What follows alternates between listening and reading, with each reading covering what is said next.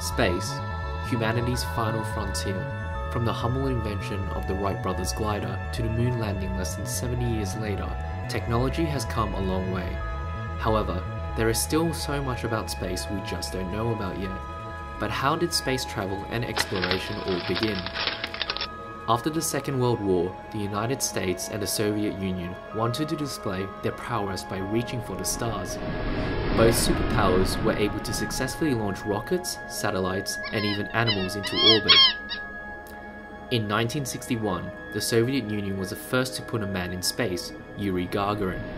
Not to be outdone, the United States soon trumped the Soviet Union's crowning achievement.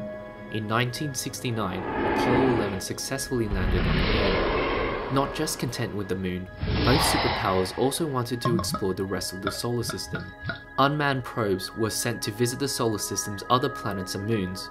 The most successful of these, Voyagers 1 and 2, were launched in 1977. Together, these two probes have done flybys of Jupiter, Saturn, Uranus, and Neptune.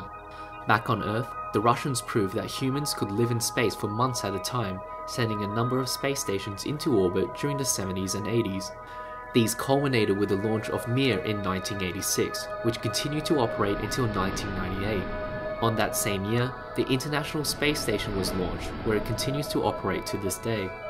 Scientists also wanted to bring space materials back to Earth without having to send astronauts. In 2003, the Japanese Hayabusa spacecraft was launched on a mission to collect samples from a near-Earth asteroid. It returned 7 years later, landing in South Australia. In its payload were a small number of particles collected from the asteroid itself.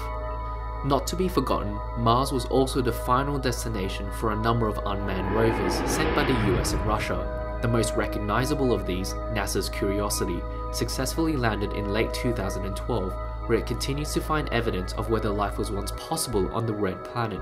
So where will space exploration go to from here?